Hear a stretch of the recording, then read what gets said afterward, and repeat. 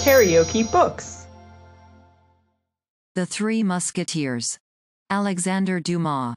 Translated by William Robson. Chapter 44. The Utility of Stovepipes. It was evident that without suspecting it, and actuated solely by their chivalrous and adventurous character, our three friends had just rendered a service to someone the cardinal honored with his special protection. Now, who was that someone? That was the question the three musketeers put to one another. Then, seeing that none of their replies could throw any light on the subject, Porthos called the host and asked for dice. Porthos and Aramis placed themselves at the table and began to play. Athos walked about in a contemplative mood. While thinking and walking, Athos passed and repassed before the pipe of the stove, broken in halves, the other extremity passing into the chamber above. And every time he passed and repassed, he heard a murmur of words, which at length fixed his attention. Athos went close to it, and distinguished some words that appeared to merit so great an interest that he made a sign to his friends to be silent, remaining himself bent with his ear directed to the opening of the lower orifice. "Listen, milady," said the cardinal, "the affair is important. Sit down, and let us talk it over." "Milady," murmured Athos. "I listen to your eminence with greatest attention," replied a female voice which made the musketeer start. "A small vessel with an English crew, whose captain is on my side, awaits you at the mouth of Charente, at Fort of the Point. He will set sail tomorrow morning. I must go thither tonight?" "Instantly. That is to say, when you have received my instructions. 2 men, whom you will find at the door on going out, will serve you as escort. You will allow me to leave first. Then, after half an hour, you can go away in your turn." "Yes, Monseigneur. Now let us return to the mission with which you wish to charge me, and as I desire to continue to merit the confidence of your eminence, deign to unfold it to me in terms clear and precise, that I may not commit an error." There was an instant of profound silence between the two interlocutors. It was evident that the cardinal was weighing beforehand the terms in which he was about to speak, and that Milady was collecting all her intellectual faculties to comprehend the things he was about to say, and to engrave them in her memory when they should be spoken. Athos took advantage of this moment to tell his 2 companions to fasten the door inside, and to make them a sign to come and listen with him. The 2 musketeers, who loved their ease, brought a chair for each of themselves and one for Athos. All 3 then sat down with their heads together and their ears on the alert. "You will go to London," continued the cardinal. "Arrived in London, you will seek Buckingham. I must beg your eminence to observe," said Milady, "that since the affair of the diamond studs, about which the Duke always suspected me, his Grace distrusts me." "Well, this time," said the cardinal, "it is not necessary to steal his confidence, but to present yourself frankly and loyally as a negotiator." "Frankly and loyally," repeated Milady, with an unspeakable expression of duplicity. "Yes, frankly and loyally," replied the cardinal, in the same tone. "All this negotiation must be carried on openly. I will follow your eminence's instructions to the letter. I only wait till you give them. You will go to Buckingham in my behalf, and you will tell him I am acquainted with all the preparations he has made, but that they give me no uneasiness, since at the first step he takes I will ruin the Queen. Will he believe that your eminence is in a position to accomplish the threat thus made? Yes, for I have the proofs. I must be able to present these proofs for his appreciation. Without doubt. And you will tell him I will publish the report of Bois Robert and the Marquis de Beautru, upon the interview which the Duke had at the residence of Madame the Constable with the Queen on the evening Madame the Constable gave a masquerade. You will tell him, in order that he may not doubt, that he came there in the costume of the Great Mogul, which the Chevalier de Guise was to have worn, and that he purchased this exchange for the sum of 3,000 pistoles. Well, Monseigneur?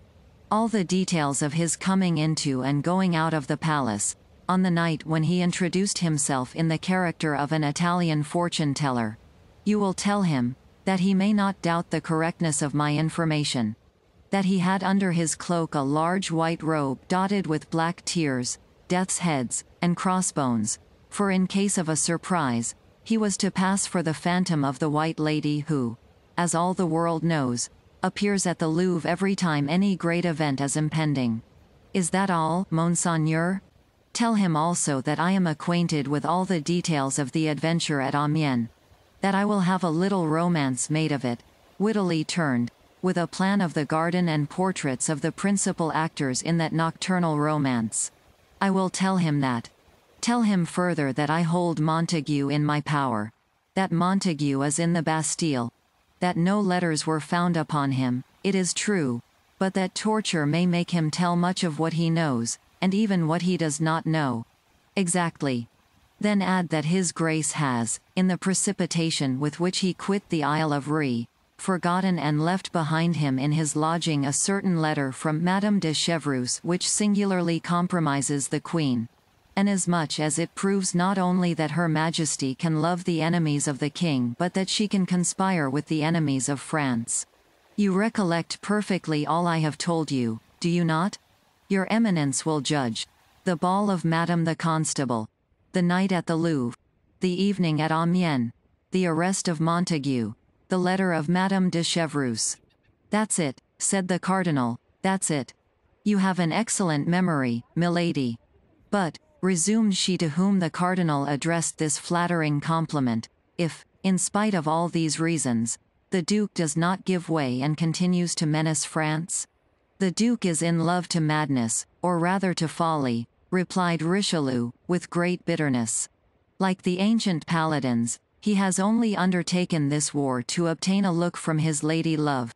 If he becomes certain that this war will cost the honor, and perhaps the liberty, of the lady of his thoughts, as he says, I will answer for it he will look twice. And yet, said Milady, with a persistence that proved she wished to see clearly to the end of the mission with which she was about to be charged, if he persists. If he persists, said the Cardinal. That is not probable. It is possible, said Milady. If he persists, His Eminence made a pause, and resumed. If he persists, well, then I shall hope for one of those events which change the destinies of states. If your Eminence would quote to me some one of these events in history, said Milady, perhaps I should partake of your confidence as to the future. Well, here, for example, said Richelieu. When, in 1610, for a cause similar to that which moves the Duke, King Henry IV, of glorious memory, was about, at the same time, to invade Flanders and Italy, in order to attack Austria on both sides. Well, did there not happen an event which saved Austria? Why should not the King of France have the same chance as the Emperor? Your Eminence means, I presume, the knife stab in the Rue de la Ferronnerie? Precisely, said the Cardinal. Does not your Eminence fear that the punishment inflicted upon Ravaillac may deter anyone who might entertain the idea of imitating him? There will be, in all times and in all countries, particularly if religious divisions exist in those countries, fanatics who ask nothing better than to become martyrs. And observe, it just occurs to me that the Puritans are furious against Buckingham, and their preachers designate him as the Antichrist. Well, said Milady. Well, continued the Cardinal, in an indifferent tone, the only thing to be sought for at this moment is some woman, handsome, young, and clever, who has cause of quarrel with the Duke. The Duke has had many affairs of gallantry, and if he has fostered his amours by promises of eternal constancy, he must likewise have sown the seeds of hatred by his eternal infidelities. No doubt, said Milady, coolly, such a woman may be found. Well, such a woman, who would place the knife of Jacques Clement or of Ravaillac in the hands of a fanatic, would save France. Yes, but she would then be the accomplice of an assassination. Were the accomplices of Ravaillac or of Jacques Clement ever known? No, for perhaps they were too high placed for anyone to dare look for them where they were. The Palace of Justice would not be burned down for everybody, Monseigneur. You think, then, that the fire at the Palace of Justice was not caused by chance? Asked Richelieu, in the tone with which he would have put a question of no importance. "I, Monseigneur," replied Milady. "I think nothing. I quote a fact, that is all. Only I say that if I were named Madame de Montpensier, or the Queen Marie de Medicis, I should use less precautions than I take, being simply called Milady Cleric." "That is just," said Richelieu. "What do you require, then?" "I require an order which would ratify beforehand all that I should think proper to do for the greatest good of France. But in the first place, this woman I have described must be found who is desirous of avenging herself upon the Duke." "She is found," said Milady. "Then the miserable fanatic must be found who will serve as an instrument of God's justice." "He will be found." "Well," said the cardinal, "then it will be time to claim the order which you just now required." "Your Eminence is right," replied Milady, "and I have been wrong in seeing in the mission with which you honor me anything but that which it really is, that is, to announce to His Grace, on the part of your Eminence, that you are acquainted with the different disguises by means of which he succeeded in approaching the Queen during the fête given by Madame the Constable, that you have proofs of the interview granted at the Louvre by the Queen to a certain Italian astrologer, who was no other than the Duke of Buckingham, that you have ordered a little romance of a satirical nature to be written upon the adventures of Amiens, with a plan of the gardens in which those adventures took place, and portraits of the actors who figured in them, that Montague is in the Bastille, and that the torture may make him say things he remembers, and even things he has forgotten, that you possess a certain letter from Madame de Chevreuse, found in His Grace's lodging, which singularly compromises not only her who wrote it. Then, if he persists, notwithstanding all this, as that is, as I have said, the limit of my mission, I shall have nothing to do but to pray God to work a miracle for the salvation of France. That is it not, Monseigneur, and I shall have nothing else to do?" "That is it," replied the cardinal, dryly. "And now," said Milady, without appearing to remark the change of the Duke's tone toward her, "now that I have received the instructions of your Eminence as concerns your enemies, Monseigneur will permit me to say a few words to him of mine?" "Have you enemies, then?" asked Richelieu. "Yes, Monseigneur, enemies against whom you owe me all your support, for I made them by serving your Eminence." "Who are they?" replied the Duke. "In the first place, there is a little intrigante named Bonacieux. She is in the prison of Nantes." "That is to say, she was there," replied Milady. "But the Queen has obtained an order from the King by means of which she has been conveyed to a convent." "To a convent?" said the Duke. "Yes, to a convent." "And to which?" "I don't know, the secret has been well kept. But I will know. And your Eminence will tell me in what convent that woman is." "I can see nothing inconvenient in that," said the cardinal. "Well, now I have an enemy much more to be dreaded by me than this little Madame Bonacieux." "Who is that?" "Her lover." "What is his name?" "Oh, your Eminence knows him well," cried Milady, carried away by her anger. "He is the evil genius of both of us. It is he who in an encounter with your Eminence's guards decided the victory in favor of the King's Musketeers. It is he who gave 3 desperate wounds to De Wardes, your emissary, and who caused the affair of the diamond studs to fail. It is he who, knowing it was I who had Madame Bonacieux carried off, has sworn my death." Ah, said the cardinal, "I know of whom you speak. I mean that miserable D'Artagnan." "He is a bold fellow," said the cardinal. "And it is exactly because he is a bold fellow that he is the more to be feared. I must have," said the Duke, "a proof of his connection with Buckingham." "A proof?" cried Milady. "I will have 10. "Well, then, it becomes the simplest thing in the world. Get me that proof, and I will send him to the Bastille." "So far good, Monseigneur, but afterwards?" "When once in the Bastille, there is no afterward," said the cardinal, in a low voice. "Ah, pardieu," continued he, "if it were as easy for me to get rid of my enemy as it is easy to get rid of yours, and if it were against such people you require impunity." "Monseigneur," replied Milady, "a fair exchange. Life for life, man for man. Give me one, I will give you the other." "I don't know what you mean, nor do I even desire to know what you mean," replied the cardinal. "But I wish to please you, and see nothing out of the way in giving you what you demand with respect to so infamous a creature. The more so as you tell me this D'Artagnan is a libertine, a duellist, and a traitor. An infamous scoundrel, Monseigneur, a scoundrel.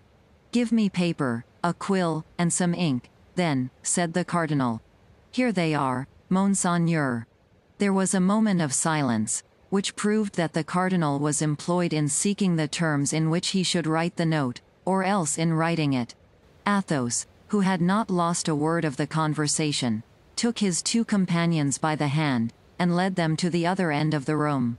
"Well," said Porthos, "what do you want, and why do you not let us listen to the end of the conversation?" "Hush," said Athos, speaking in a low voice.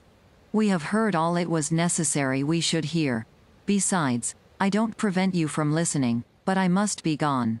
"You must be gone," said Porthos, "and if the cardinal asks for you, what answer can we make?" "You will not wait till he asks. You will speak first, and tell him that I am gone on the lookout, because certain expressions of our host have given me reason to think the road is not safe. I will say 2 words about it to the cardinal's esquire likewise. The rest concerns myself. Don't be uneasy about that." "Be prudent, Athos," said Aramis. "Be easy on that head," replied Athos. "You know I am cool enough." Porthos and Aramis resumed their places by the stovepipe. As to Athos, he went out without any mystery, took his horse, which was tied with those of his friends to the fastenings of the shutters, in 4 words convinced the attendant of the necessity of a vanguard for their return, carefully examined the priming of his pistols, drew his sword, and took, like a forlorn hope, the road to the camp. KaraokeBooks.